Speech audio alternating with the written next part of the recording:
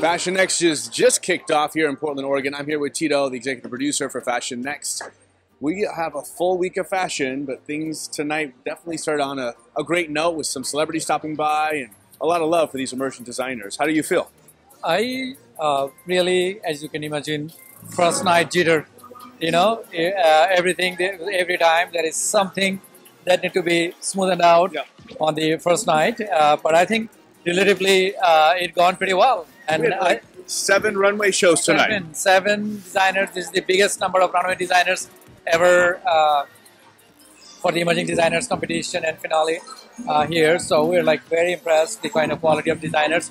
They came from all the way from Canada, all the way from, of course, all over Portland and other places. So we're like very impressed with the quality of designers that we have been able to support through the incubators and accelerators we provide for them mentorship. And you saw the result of that tonight. So great to see local TV personalities and icons, and of course Portland Trailblazers coming out to support the first night of FashionXT. But there's 3 more nights of fashion to come, and the after party is kicking off tonight. Yes. Every night wraps up with an after party too, right? Every night there is after party. We're doing it in the same venue so that at the beginning of the night, everybody can check out the runway collections up front in the VIP lounge, but also afterwards we can continue the conversation.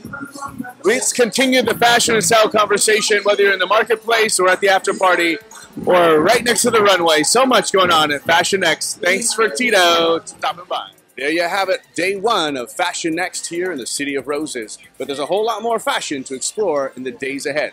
Stick with us as we bring you right up to the edge of the runway and beyond. I'm Jeremiah Stroup for FLUX Live. We'll see you soon.